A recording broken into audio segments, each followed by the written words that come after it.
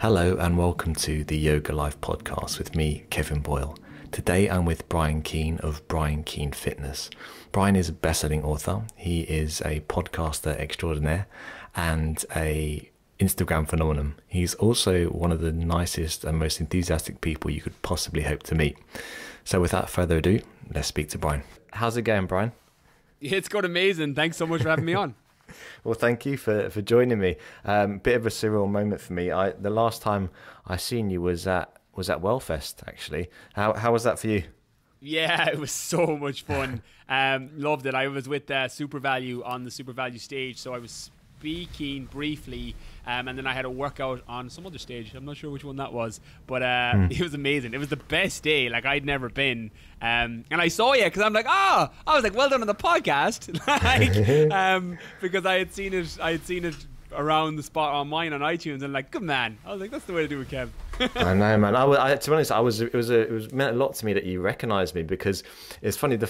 I only met you once before, and I came up and did the old fanboy thing of asking for the photograph, and I was a bit like, because the thing is, about a year ago. So I should probably say, before I started teaching yoga, I was a personal trainer for a very brief time, and I remember thinking to myself, is there any other way you can make money, essentially, apart from just teaching classes? So that's how I found your podcast, and I found your videos on on YouTube. And then that's when I began to research what you'd done. So that's how it all started. And I'd started my own YouTube channel, and with YouTube, it's a massive production. It really, you have to put a lot of effort in. And I think whenever you start something like that requires a lot of effort, you need someone who has led the way, has shown you, it can be done. And it's not just in the American market, it can be done in the Irish market. So then when I seen you at it was the rugby event, the hot pod yoga event. I got the picture. So that's when we first met. So I should say, actually, as you know, this is a yoga-based podcast, but there's a thing within the yoga industry where people feel uncomfortable talking about business, about how to make money from teaching yoga. But my approach is, I've met so many people that want to teach yoga for a living. Some of them are working part-time and they're teaching the odd class here and there, and they want to work full-time as a yoga teacher, but they think they can't make a living from it, make a career from it. And the reason why I wanted to speak to you so much is because you've shown how to do that. It's not yoga, but fitness and yoga have very common areas. Essentially, the same mindset that you apply to yoga can be applied to fitness. And I wanted to speak to you to see, essentially, pick your brains as to how you wrote a best-selling book, how you built such a massive podcast, and how your experience has been in the Irish market. So there's a lot to go through. I'll start with, firstly with the book, because I was looking at my main question is, how do you write a book? And how because it was published this time last summer, right? Yeah, and it's got 400, and if I've done my research correctly, it's got 418 Amazon reviews with an average rating of 5 stars. So and it was bestseller for something like 8 weeks or something like that, was it? How many weeks was it? Yeah, it was crazy. Well, just to kind of take you through the timeline of it, I suppose. Yeah. The writing the book was very similar to how you do anything. And I have a big philosophy on my podcast that how you do anything is how you do everything. And regardless of whether it's fitness or yoga or sport or business in general, the things that make you quote-unquote successful, whatever subjective success looks like for you, it's very important to define those success metrics for you.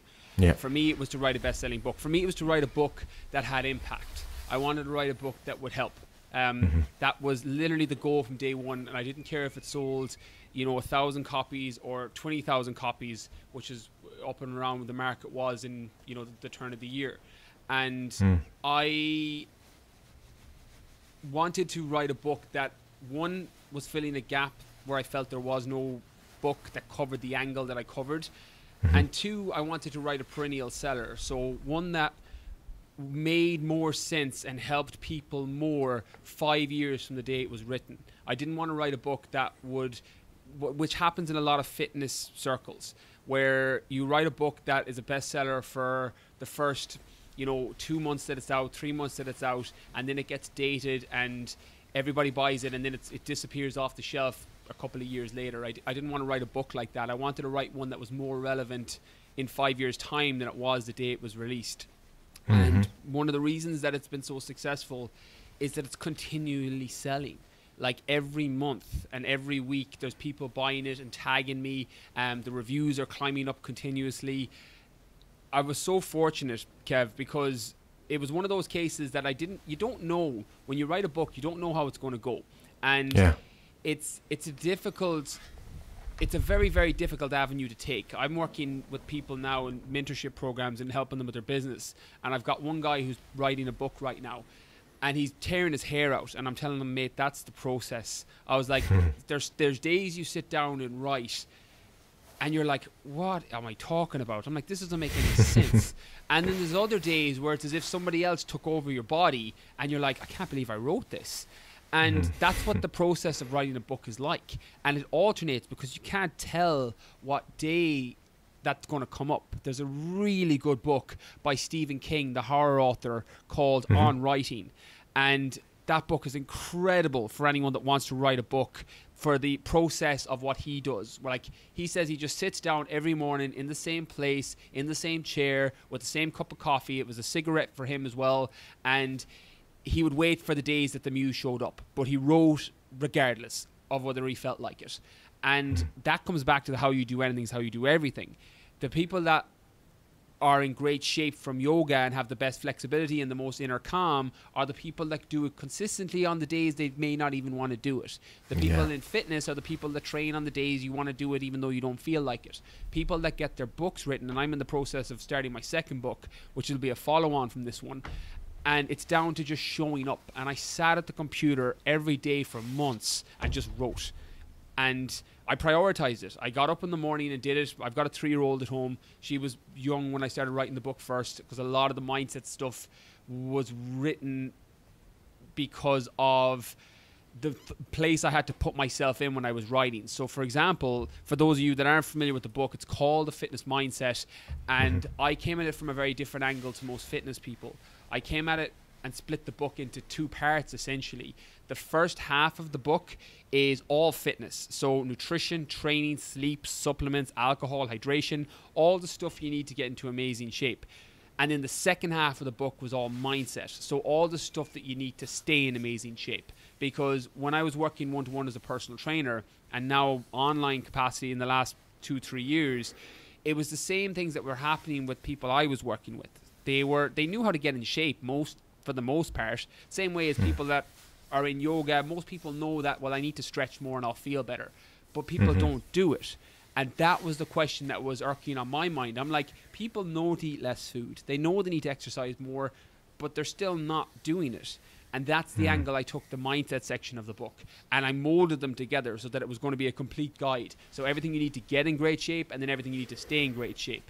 Creating the right habits, dealing with stress, dealing with anxiety, taking control of situations. All these things that set you back because life gets in the way of fitness. And I think it's very applicable to yoga as well, because the reason I love yoga is because yoga is my fitness for most people. I don't do enough of it, but I know I need to do it. It's exactly that. It's the reason I love it so much, because I need it, because I need the flexibility. I love the inner calm that comes from it. But I don't prioritize yoga. I need somebody to step over me and be like, right, we're doing a yoga class now, or we're doing a one-to-one yoga session, because I won't do it myself. And it gives me so much context for fitness, because majority of people are like that with fitness. So it allows me to empathize a lot. And that's effectively how the book came about. And I just wrote a book that was trying to fill a gap that it wasn't there. The reason I wrote it was because I was trying to serve the people that followed me. And I was lucky. Like I was blown away, Kev, by the international success of the book. That surprised me. Like, it did so well in Ireland, it did so well in the UK, but it also did really well in the States. And there was very little publicity in the States. It was word of mouth and referrals. And that surprised me. And I remember the day the book came out, this blew my mind. And I was lucky. I built a platform. Podcast was doing well. Social media, I had good numbers.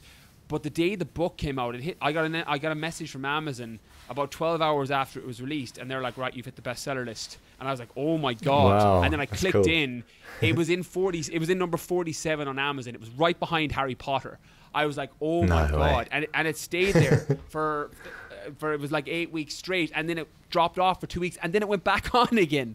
It was incredible. So that would be my advice. I think what a book does, you have to understand, and I'm doing this with a couple of my mentor people at the minute, you have to ask, why are you writing the book? What is the need for it? Because you can write a book for lead generation for your business, where you bring people into your ecosystem, where you write a book on, this is how you perform these certain yoga movements, and it gives you a beginner entry with the potential upsell to working with you directly. That's one way of writing a book. You may write a book to become authority so that you can go around and speak at Wellfest or speak at different seminars around the world or around Ireland or the UK.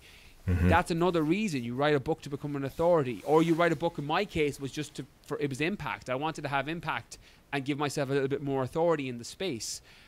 Once you know why you're writing it, you're going to write a very, very different book. So it's very, very important to know the reason up front, because otherwise you're just putting words on a piece of paper without any end goal.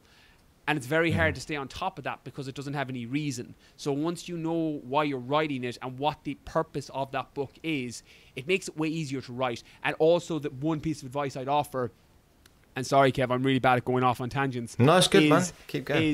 Is write to one person.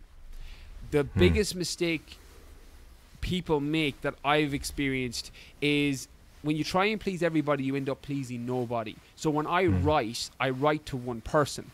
The whole first half of the book, I was writing to my 19-year-old self, and I started lifting weights at 13. I was very, very active, and I've been weight training and fitness lifestyle and resistance training for a long time.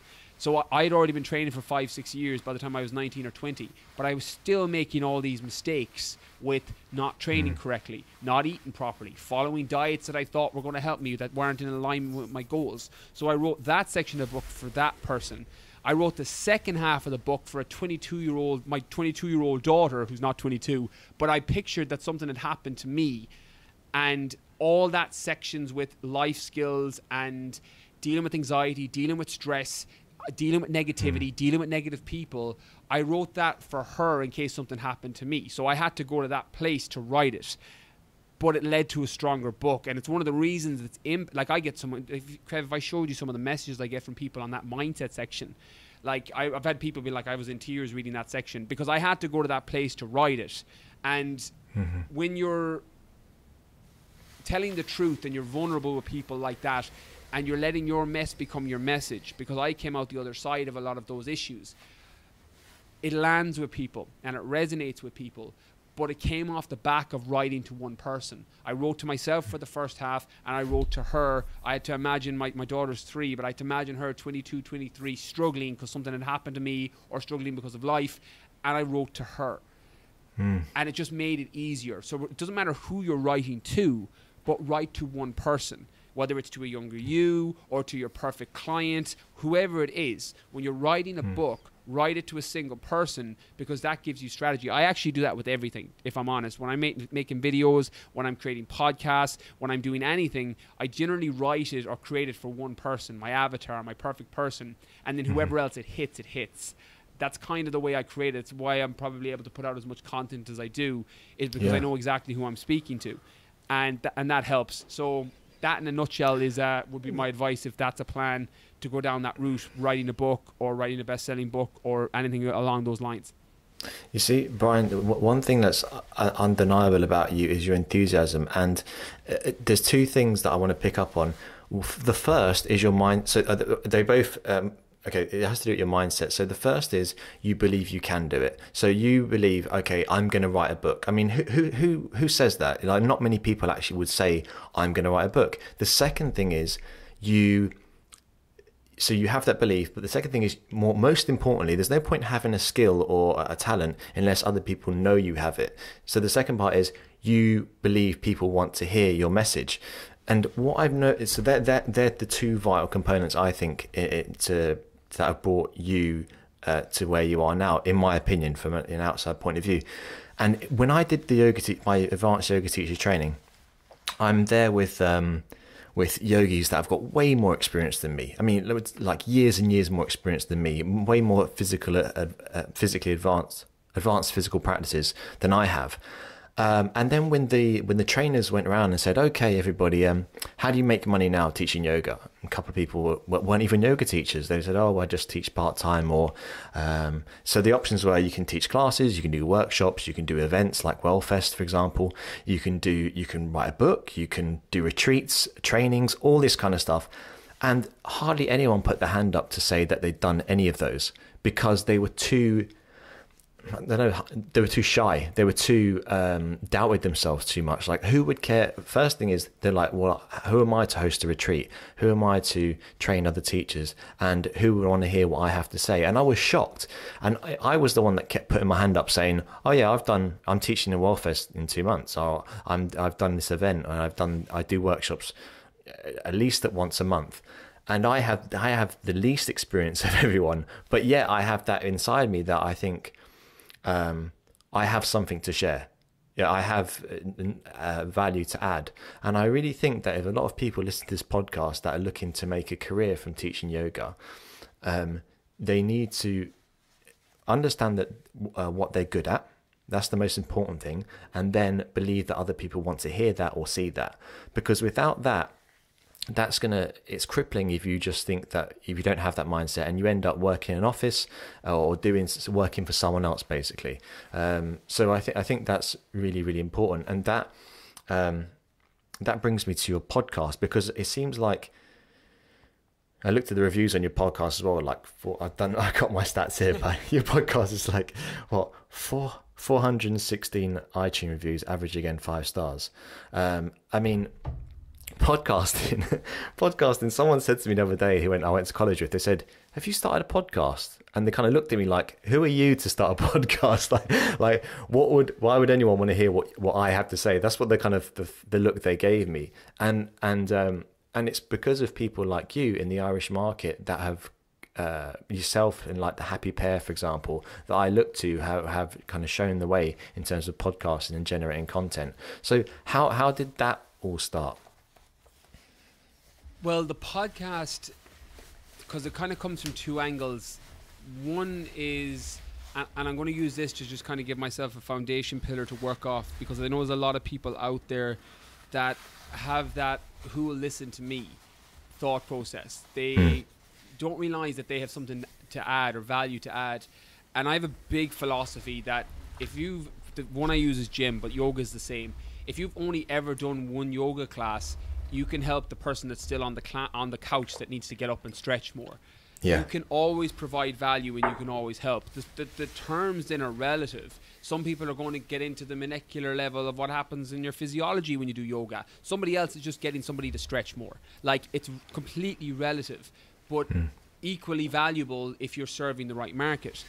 And everybody has that at the beginning. And the advice I'll offer before I go on to the podcast is, everybody starts with that. Kev, I was putting out videos and content for probably about 18 months before anybody watched. And it's so disheartening. Like, I'm very fortunate now. I don't know what my platforms have, but they're 70, 80,000 across most things. Podcasts is 80, 90,000 downloads a month. Like, the book does great, speaking engagements, all these things. But for the first 12 or 18 months, nobody watched. Nobody was commenting. Nobody was engaging. And you want to give up, because it's really, really frustrating when you think you're putting out your best work, or you think you're putting out things that are valuable, and it's not being received by people. And for me, then, it was a little bit of understanding on the psychology of people, because the reason I started the podcast, and one of my favorite quotes, is from Wayne Gretzky, who was one of the top NHL players, the Michael Jordan of hockey. And he used to always say, I don't skate to where the puck is, I skate to where the puck is going. And that's what I try and do with people's attention, because you can have the best message in the world, but if you don't have somebody's attention, you can't put that message in front of them. So I try and see where people's attention is first and foremost, and then I try and provide the content or the value up front, because it's a value exchange. People are giving you their ear. If you're listening to this podcast right now, you may be passively doing something else, but they're listening to me and you. They're engaged in what we're saying. And it's a value exchange. So it's our duty as people to try and provide value up front to them in some way, shape, or form. And I know that. It's why I'm so grateful that people follow my stuff or listen to my podcast or read my blogs or read the book or whatever it is. I'm so grateful for that, because you could be doing something else. And when you know where people's attention is, you can serve them and help them. And all business is a reframe of when you have something to offer people. This is the biggest, as I do more work with consulting and that side of my life now, when you reframe the fact that if you have a service or a product that's going to help people, it's your duty to provide that to them. I know myself, if I need a yoga, for example, I've got one of my girls, or a girl that comes to my house and does yoga with me. I'm happy to give her money because I need to do freaking yoga, because I need to stretch out, because I'm so tight from years and years of training. That's a value exchange. She's coming to me. I'm more than happy to give her money because I'm like, I need this.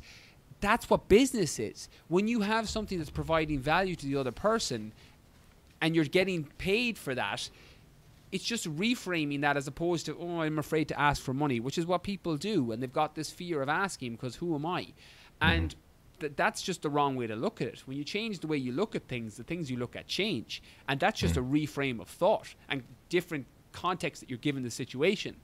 And just to kind of, I wanted to talk on that because people sometimes see the tip of an iceberg with, say, me or anybody. You know, again, success is what success means for you. If you're using it as a vanity metric of followers and downloads and income, I've done well. I'm very, very fortunate. But the sense that at the beginning, nobody was listening, nobody was engaging, and that's what happens when you start first. This is why you cut your learning curve by listening to podcasts like this and listening to people that have done it already, because you cut your learning curve. If I was smarter and could go back, I would have read more books. I would have listened to more podcasts. I would have consumed more information or bought consultancy time or gone to more seminars where I was learning about these things. I was trying to figure it all out myself. And by all means, you have to make a certain amount of mistakes, but try and limit the amount you make yourself. Like, yes, you have to learn from mistakes, but nobody said they had to be your mistakes. You can learn from the mistakes of other people, and that's how you cut your learning curve. I was putting out content on, say, YouTube or Facebook, not realizing that the attention was elsewhere. You know, it was on Instagram. I should have been doing more on Instagram. And then I started to realize that, well, social media is a very, very powerful thing. And I was lucky in the sense that I had a very successful one-to-one personal training business, and then I built social media. Social media was very much, and podcasts, etc., was off the back of already having a successful one-to-one business. And when I started to realize that it was all about attention, that you needed to be in front of people and then you could tell them your message. The reason I started the podcast to tie into that was I saw a bit of a land grab. I saw that the attention was starting, and I've been listening to podcasts for 12 years, Kev. I was in college listening to podcasts on websites. So they've been out that long. It's just they haven't popped. And there was no iTunes, there was no Stitcher, there was no Spotify. So I've been listening to podcasts for a long time, since I was 19. And I saw a bit of a land grab. I started to see the attention of people, and people, I freaking love people. Like, the psychology of why we do what we do fascinates me. Like, it literally, I could spend hours just thinking about why we do what we do and why we think what we think.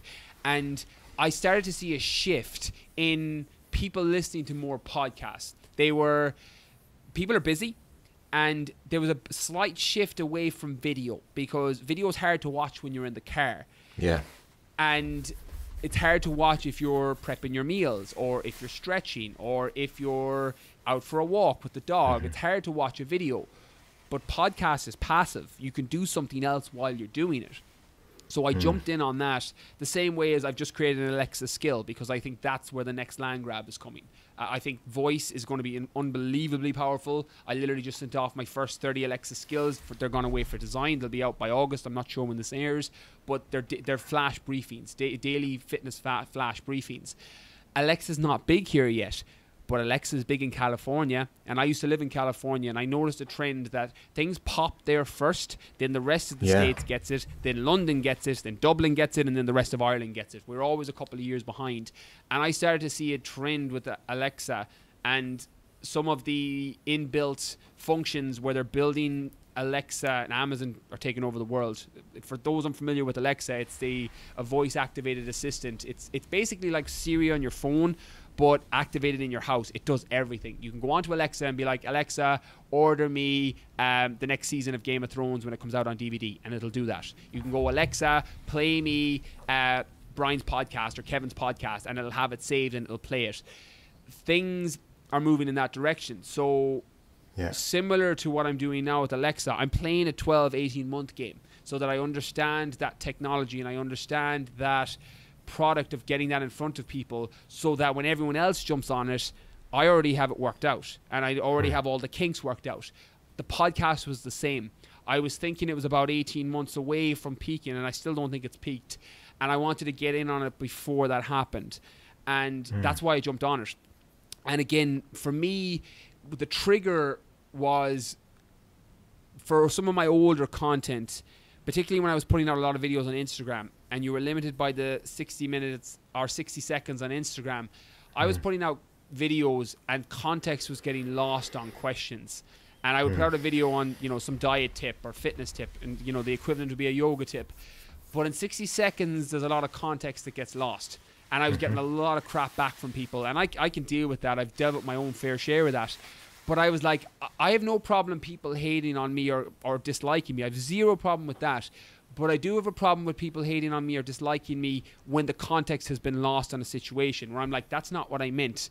And you didn't understand what I was trying to apply here or what I was trying to talk about here because I got cut off in 60 seconds. I was having a problem with that because I'm like, I would spend hours in the comments and I'd have to write out a text and I'd have to write out a message explaining what my point was. And I'm like, well, that got lost in the context of 60 seconds. So I was able to go longer form in podcast. And one of the reasons that it's grown, and I'm very, very fortunate, I understand my circle of competence, which is the areas of the things that I know about. And I stay in those areas. And I love one of the Max Planck, who was Albert Einstein's mentor. So if you're Albert Einstein's mentor, you're a pretty smart dude. He was also a Nobel Prize winner. And he used to always say that if you can't legitimately answer the next question, you're outside your circle of competence.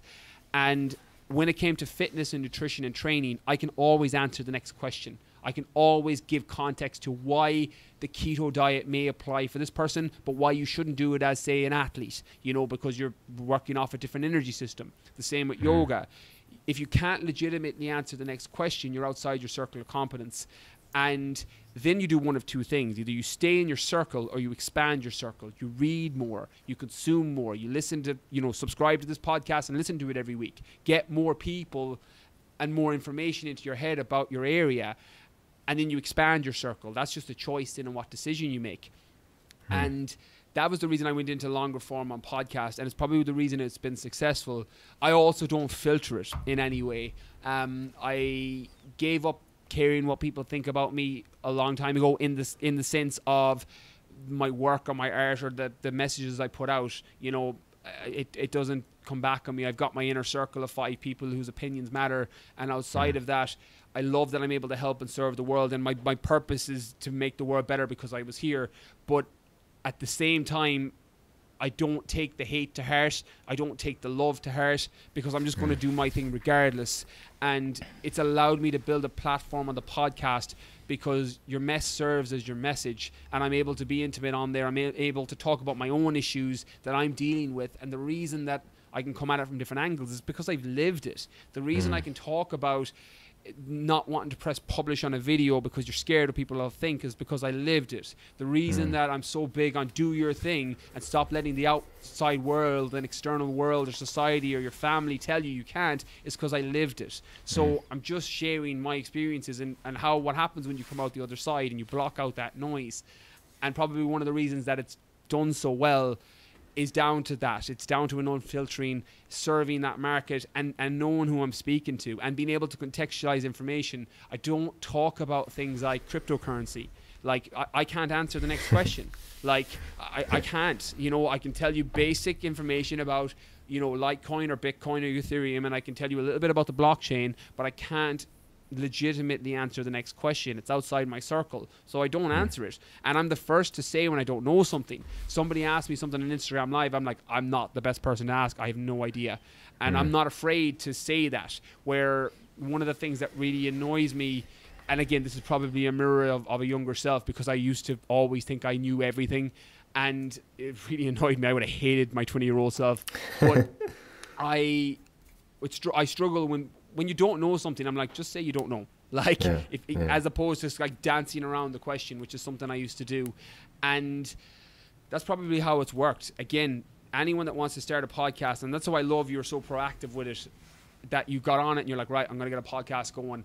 And I think it's clever now because it hasn't popped yet. It hasn't peaked. As big as it is climbing, it still hasn't hit that social media level. Kev, wait until you see when your Alexa skill is hooked up to your car and it's linked to your house, how big audio is going to be, how big podcasts are going to be. I think, and again, I don't know, I always give yourself permission to change your mind, but I think right now that's where the puck is going. So it's where I'm playing a little bit in that space on top of what I'm doing. Yeah, so I hope that makes sense. That's brilliant. I was just about to ask you, where's the puck going? Is this Alexa thing? Yeah, because I was actually listening to Jordan B. Peterson.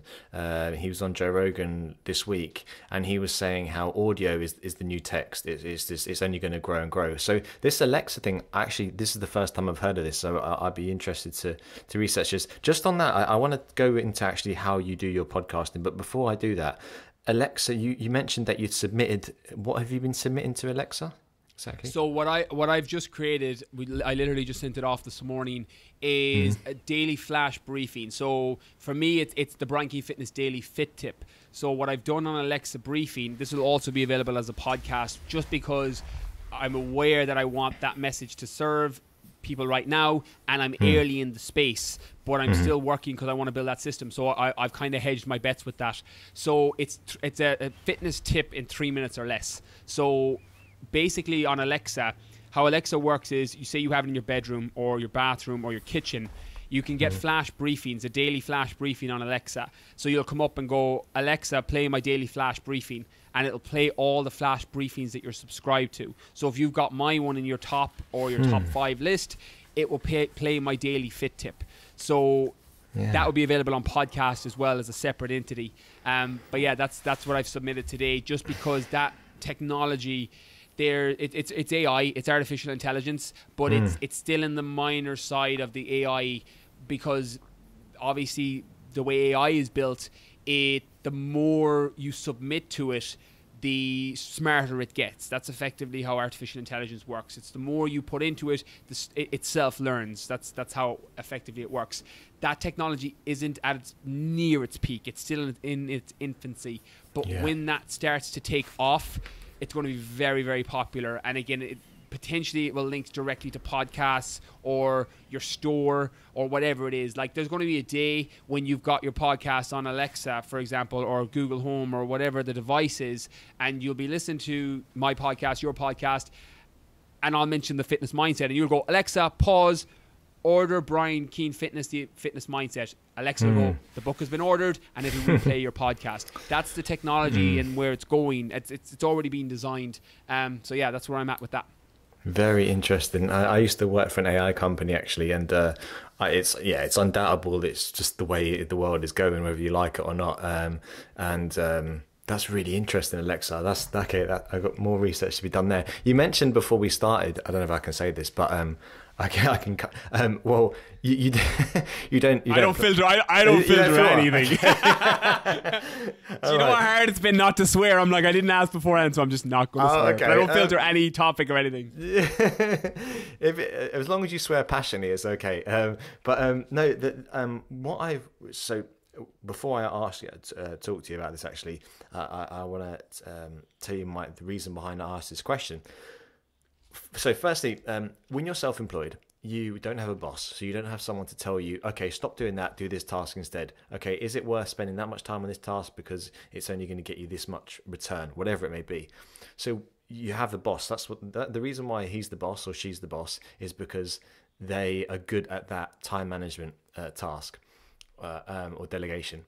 But when you're self-employed and you're a yoga teacher, fitness trainer, you don't know what you're doing and you don't know how much time to spend on certain things and what return that will give you. What I'm getting at is, with this podcast, I've tried to be like, make everything perfect, and then you realize you spend ages on something that's not important, like the color of a logo or a graphic or something like that. And yesterday I did a podcast here with a girl, another yoga teacher, and I had the camera set up. I had 2 cameras, and I was trying to do a video podcast, and it was a disaster. It was just, the camera ran out of battery, then the other camera, the SD card, ran out of memory, and I was like, oh, okay. So the whole day, essentially, we had a lovely day, and we had a nice chit chat, but the whole day from a business point of view was a complete waste of time. So I wasted a whole day trying to do unnecessary things that I thought would be flashy. And I'd even boil this down to editing the podcast and planning. I think that unedited content is vital, in my opinion, unless you say something that you really is, I don't know, something you massively regret. I think that the reason why people love podcasts is because it's not going through a third party. It's not, in a news channel that's got a hidden agenda. It's as real as it can get. It's unedited and unfiltered. And that's why when I listened to your podcast, I was really interested to hear they were so conversational. There didn't seem to be, there's no fixed agenda. You know about the person, you know why you're speaking to them, but it's not like a question answer thing. And you mentioned, as I was saying, you mentioned at the start of the class that you don't necessarily plan, as in like write questions down. So what is your process to actual creating an episode? So depending on whether I'm doing a solo episode or a guest episode, my process it's not totally dissimilar. I'll talk you through both just to give you context in case you expand out to pure solo ones as well. I do everything in one take. So my podcasts are a joy to edit. Now, I don't edit my podcast. I outsource. We were joking before we came on air that like if we were scaling my tech skills on a 1 to 10, one turning on a computer, I'm about a 1.5. And I outsource everything. So I'm very, very good at outsourcing weaknesses. And I also outsource. I'm in a position now that I've got more money than time. And I can outsource the things I just don't want to do. I don't want to edit the podcast. I don't want to put in the intro. I don't want to do the uploads. I just want to record it and put it out there. So I can do that now. That comes with time after a certain period of quote unquote success or financial success where you're able to do that. My process for solo episodes is I just basically have the outline of the questions I want to answer, and then I free flow it. I don't prepare. I don't pre-plan. I don't do any of that, largely because of the circle of competence that I talked about. I stay within that circle and I'm able to contextualize. Some of that came off the back of the Stephen King book that I wrote. Again, How You Do Anything is How You Do Everything. And he was speaking when he's writing a story. So Stephen King, famous horror writer, wrote The Green Mile, wrote The Dark Tower, wrote countless horror books. And he said that he never knew what the end of his stories were going to be until he sat down and wrote. And he said the reason that his books were such page turners was because he didn't know what was going to happen. And that's how I do my podcasts, because I don't know what direction they're going to go in. And there's times when I'll record one and I'll absolutely go off on one. And they're the ones that land. I recorded one yesterday, and one of the questions was about mental health, which is something I've struggled with myself. And I got lit up. I didn't even realize it was supposed to be question 3 or question 4 on a 5-question podcast. I thought I was just going to talk about certain points, my strategies, and I just got lit up. Like literally was talking about my own issues and just went off on one completely. But I listened to it back and I'm like, wow, that's really good. I was like, I know when I listen, and I'm my own biggest critic. And when I can listen back on something or read back on something and go, whoa, that landed, that was good, I know it's going to help people, because a lot of it's just talking to my younger self, and I just go off. And if I pre-plan what I'm going to say, those moments of quote unquote inspiration, whatever label you want to put on them, they don't come if I pre-plan them. So I don't. Guess I do a little bit more prep work. I'm very, very fortunate because of my own ability, and again, self-awareness is key. I can talk, again, as you probably noticed, I can talk on most things that I'm passionate about or interested in. And that gives me a lot of content. So I never have to get a load of people to fill up my podcast so that I have a podcast to go out. If I don't have a guest lined up that I want to talk to, I just do a solo episode.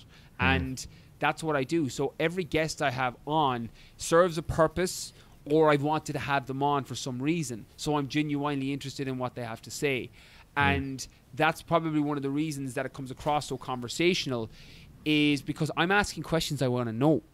And it just so happens that my audience, and I've had people say this, they're like, oh my God, I was dying for you to ask this question and you asked it. And I'm like, because I was thinking it. The person was speaking and I was thinking it. And I'm like, oh my God. And then I would follow up with the question. So I'd have my prep work done purely because I already knew of the person and wanted to have them on. And I had reached out to them.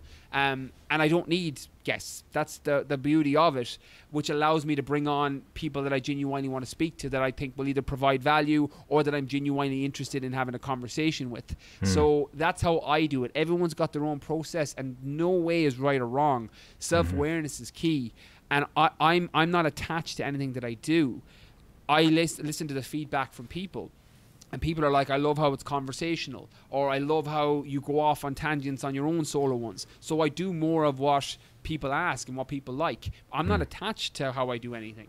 And because it doesn't matter. It's not about me. It's about trying to help and serve and provide as much value as I can. So being attached to, well, I think it should be this way, is ridiculous, because it doesn't serve the end goal. It's a silly metric to use for helping people. If you're trying to provide value to them, listen to what your audience has to say and then provide that value. So that's my process. How do you, so I was just listening to your, you're talking about you speak to people that you want to speak to, which is brilliant strategy. But how, for example, do you get people like the Happy Pair or anyone on your podcast? How do you approach them? What's the medium, like Instagram or whatever? And what do you say? Well, I'll ask you. How did you get me on here? Oh, I see what we did there. I messaged you on Instagram because I'd already met you, but we'd already exchanged a couple of messages because I thanked you for stopping at Wellfest. So yeah, Instagram. Yeah. So and it wasn't really Instagram. It was the fact that we'd previously connected, which helped. True. Yeah. True. Definitely. And I liked you, because if I didn't like you, I'd be like, no, I'm not doing your podcast. And I say no all the time. Like, I'm really, really good at that. I do it all the time. I'm like, nope, sorry. And sometimes I don't even give a reason. But that comes down to understanding that when you get to a certain point, and everybody, this is relative, saying no is probably the best thing you'll learn how to do after learning how to walk, because otherwise you'll get drowned by things that you don't really want to do. And that's effectively how we connected. And I'm the same. I'm lucky in the sense that I have a platform that, because obviously it's one of the main podcasts in Ireland, 90,000 downloads is a lot a month, and it does very well. I have leverage for, even if I've never met somebody. Yeah. So I can say, look, you've got a book coming out, Leading with Generosity. There's an amazing book by Keith Ferrazzi called Never Eat Alone. And it's a networking book for business people, and there's a lot of yoga business people listening here. You need to get on and read that book. It's unbelievable, particularly some of the messages. But Lead with Generosity. If I had €1 for every time somebody messaged me out of the blue and was like, "Can I do this? Will you do this for me? Will you do that?" And I'm like, "No, that you haven't provided any value. You can't do that." So you have to get lucky then. Whereas I'll lead with generosity with somebody. I never, when I bring somebody on, for example, I brought Hazel, the food medic, on. I'd met her once and I was like, "Hazel, your new book is out." I was like, "You need to come on the podcast. You have an amazing message. I want everybody to read this book or to get your message." And she was like, "Yeah, awesome. You've got 90,000 download podcasts, of course." And I wouldn't ask for anything in return. It's not about me. It's about serving and providing value to the people listening and helping the other person, particularly if I resonate with their message. And when you come at it from that angle, and Happy Pair were the same. I brought Happy Pair on and they were like, "Is there anything I can do for you?" And I'm like, "No, I'm good." I'm like, "I don't need anything. Thank you so much." And they're amazing people. I freaking love the Happy Pair. Yeah, me too. But they're just amazing. But it's the same, and it's leading with generosity. When you do that, it compounds over time.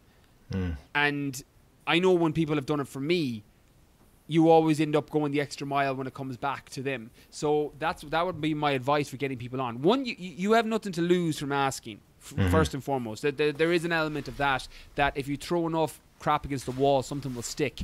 Like if you message 100 top yoga people to come on the podcast, you'll probably get 2 or 3 that reply, because it just overlaps well with time. And you can get lucky. I've done events or podcasts where I'm like, yeah, I'm actually around that time. Or I've randomly met somebody and I just happen to be in that area at that time. You know, like a great time to get me is when I'm abroad somewhere, or I'm doing something. Like I met a guy when I went to New York last year with my mum. I bring my mum away every year. And I went to New York with my mum, and some guy was like, oh my God, I'm in Queens or wherever he was. He goes, I've been following your stuff for ages. And he'd been commenting on my stuff quite a lot, so I recognized him. That's a really good hack for people, is to just be constantly, not DMing, but public messaging all the time on, because I recognize there's 5 or 6 people who comment on all my stuff. And if they ever DM, like my DMs get flooded, you know, like there could be 50 to 100 in there over a weekend if I haven't cleared them. And they just build up as the week goes on, particularly if I do a piece of content that resonates with people. But if I see, you know, certain people pop up that are always commenting, I'll always open their DM, because if I can help them, I'm like, well, they comment on all my stuff. They're clearly a fan of what I'm doing, or they clearly resonate with what I have to say. You'll go that extra mile to help them. And I ended up meeting a guy in New York. He was like, he goes, I will come down to you. He goes, where are you staying? And I was staying in a hotel in New York. And I was like, cool. I was like, my mum doesn't get up till 9. I was like, I'm going training at whatever it was, 6:30. I'll have half an hour free from 8:30 to 9 or whatever it was. And he came down, and I just met him for coffee. Like I charge €500 for a consultation, and he just came down, and I was like, cool, I'll meet you. I was like, I'm free. So I had recognized, and that can help a lot for bringing people onto a podcast too, just engaging with their stuff. And people will recognize you, because they're all humans. Everybody's a human. Everybody's a person. And we all react similarly. If we recognize somebody, we're going to come on a podcast with them, or we'll help them out in whatever way we can, you know, particularly if it overlaps with schedule. So that would be my advice, is it's 2 approaches. You can throw stuff against the wall and see what sticks, or you can build a relationship, or put yourself in the situation where you're meeting people that you can bring on as potential guests. That's kind of what I've done. With the exception of 1 or 2 people, I've known most of them previously, or knew them through, you know, 1 degree of separation through somebody else. Yeah, and I think what I love about that is that you're meeting people. I mean, Joe Rogan said it best. A podcast is the only time you can sit with someone, or either across from them or on the phone, and spend an hour talking about, asking them questions that you'd never get to ask them. You know, if I was to ask you these questions just sitting in a coffee shop, it would be a bit weird. You'd probably think, well, why are you interrogating me? But I love the way Joe Rogan said it. He said, like, he basically gets people on his podcast that he wants to get on, and he does it purely selfish reason, because he finds them interesting. And you can be, as the podcast listener, you can be the fly on the wall, but he's asking questions that he finds interesting from people that he finds interesting. And I think I mean, if people listeners don't know who Joe Rogan is, then I mean, he has one of the biggest podcasts in the world, maybe the biggest podcast, I'm not sure. And what actually, speaking of productivity, obviously Joe Rogan's famous for his productivity, but I've noticed his podcast now, he doesn't even do an intro. There's no intro, there's no outro, there's no theme music. The conversation starts straight away. So I've been thinking about cutting out my intro and outro and all the music and stuff, and keeping it really simple. But because it's funny, like, just because you can do something doesn't mean you should. Like, I have the technical skill because I've learned it through trial and error, of adding theme music and, you know, having it fade in and out and all this kind of stuff. But is it necessary? I don't know. I mean, I suppose maybe one day someone wanted to sponsor the podcast, I'd need to have it a bit more professional. But I'm tempted to just have it as, you turn it on, you press play, and it's just, you're in the middle. You listen at the start of the conversation. What are your thoughts on that? I think it's really opinion. I don't think there's a right or wrong way as such. I think Joe Rogan can do whatever he wants. True. I know. I remember, I remember hearing his numbers. They're ridiculous. Like, I know. That's true. But I don't think there's a right or wrong way. Like, I listen to some podcasts that are very, very professional. Some of the NPR business ones that are really well edited and everything. And then I listen to some that are just, like this, a conversation back and forth. I don't think that's what podcasts are great. There isn't a right or wrong way. Do you know, on YouTube, you nearly need to have a professional video, an intro and outro, like I didn't for years, just because I didn't know how. But you kind of do to pop on YouTube, a good thumbnail, etc. On a podcast, I don't think you need that. I think content is king, because people are listening and they're, as you said, fly on the wall in the conversation. I think the content is king. Content is king everywhere. But particularly on something long form like a podcast, where you're actually providing value by going into depth or contextualizing why you think this way, I think it doesn't matter. I don't think you need to over edit it. I think it really varies depending on positioning. I think, sometimes an intro and an outro might seem more professional, and they can give you a bit of authority in terms of if somebody pops in randomly and just sees it on iTunes and there's an intro, you're like, oh, this is legit. So I think it really depends. I don't think there's a right or wrong way. I think it's really just finding what's the best fit for each person. Yeah, that's true. And as you said, it is Joe Rogan, so people turn it on, they know Joe Rogan is, but they may turn on mine and go, sorry, who are you? So maybe I'll stick with the intro for now. But Joe, I just find, I love Joe Rogan. He's like Oprah Winfrey for men, basically, if you don't know who he is. So in terms of your next, the next big thing for you, you said you have your second book coming out. Are you going to, and as audio is content is king, and audio is the king of kings. Are you thinking about maybe doing an audio book? It will be out whenever this goes out, it'll be out in August. I've already recorded it. It's done, and it'll be on Audible, and it'll be on all those platforms. I haven't put it anywhere except for the day I was recording in the studio, just because they were like, it'll take 4 weeks to get it done. So I haven't put it anywhere, but it will 100%. It'll probably be out in the next 2 weeks or so. Okay, cool. So on available audio, Audible, sorry. Yeah, Audible and all of those platforms. It'll be on all of them. It's going. All the other ones I don't use, but I use Audible. Yeah, I love Audible. It's amazing. That's exciting. So anything else in next for you in terms of where the puck is going? Any other insights you can give us? A lot of it is, I'm a big fan of Gary Vaynerchuk, who's an online marketer. He kind of speaks on the cloud and the dirt, that the clouds are where the puck is going, the Alexa skills, where things are going to be in 18 months. And I do keep 10, 15, 20% of my bandwidth in that space, just so that I'm ready when it comes. But I spend 80% of my time focusing on the process and focusing on what I do day to day, because I know that that's where the success is. Like, I'm a big fan, and one of my quotes that I live by is the Buddha quote that if you can't be happy at a destination, or you can't be happy on the journey, how are you going to be happy at a destination? And that's where my life is right now. It's the process of the things that I get to do every day that I freaking love. I'm so grateful that I get to do what I do and have the life that I have, and I get to do it every single day. And there's small portions of the day where I'm like, oh, I wish I didn't have to do that, but they're so few and far between.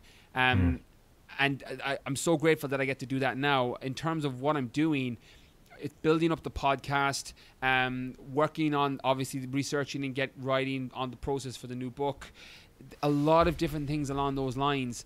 But I just do it every day and show up and do it every day. I break my life into 4 quadrants, Kev. So I've got health, wealth, love, and fulfillment, and I score those quadrants, 1 out of 10 every couple of weeks or every month. So health, my mental health, my physical health, events I'm doing, my wealth, my bank account, never having to really worry about money anymore, my love, my relationships, romantically, familial, my daughter, my mum, my inner circle of people, and then my fulfillment, which is the thing I get to do every day. I break it into those 4 quadrants, and as long as I'm moving the needle forward in those 4 quadrants, I'm happy. And even though I play in those clouds and I have 10 to 20% of my bandwidth there, it's what I'm doing every day to move everything else on those needles forward. So again, without giving you a short answer on it, it's focusing on the things every day. Like, I'm a big fan of the Will Smith story. I had a guy on the podcast recently. May not actually be out by the time this airs. James Swanwick is his name. He used to be an ESPN anchor, but he was a celebrity interviewer. He did the interview with Will Smith, where Will Smith was talking about how his dad, the celebrity A-list star Will Smith, Fresh Prince of Bel-Air Will Smith, for those not familiar. I think everybody knows who Will Smith is, though, if you're anyway into movies. And he was talking about the story about when his dad knocked a wall, and he made himself and his brother rebuild it when he was about 12 years old. And he goes, his dad told him that when you're rebuilding a wall, you don't set out to build the biggest, baddest wall. He goes, you set out and lay each brick as perfectly as a brick can be laid, and you do that consistently, and then you have a wall. That's kind of the way I see my life. I'm not focusing on building the biggest, baddest wall. I'm focusing on laying each brick as perfectly as I can, day by day, knowing that it's going to build a wall in the future. That's kind of how I spend my day thinking. And so, again, as I said, to not give you a short answer on it, that's what I'm doing, more or less. Yeah, well, Brian, I mean, you're a pioneer, and your enthusiasm is inspiring, man. It really is. It's I can't thank you enough for taking the time to speak with me. So for the people listening, check out Brian's book, The Fitness Mindset. Check out the podcast, Brian Keane Fitness. And what's the new book called? Can you say? Well, it hasn't. I'm just researching it now. No, I'm only researching it now. I haven't even put pen to paper. Working title. Working title right now is going to be the life mindset. So a follow up to the mindset section of the fitness mindset. So that is not. We're talking this time next year before release. So from September 1st, I'm putting pen to paper, and I will literally be going into a cave for several months while I write the first draft. Looking forward for that one as well. Yeah, man, that's class. Okay, so I'll definitely check out Audible in a couple of weeks and look at so the fitness mindset is going to be out on Audible in a couple of weeks. Yeah, brilliant. Probably before August. Nice one. Okay, cool, man. So yeah, thanks again. Mate, this was awesome. Thank you so much for having me on. Thanks so much for listening. I hope you learnt as much as I did and you enjoyed the conversation. If you did, you can leave me a review on iTunes of 5 stars, please. And I hope to speak to you again next week. Thanks a lot. Bye.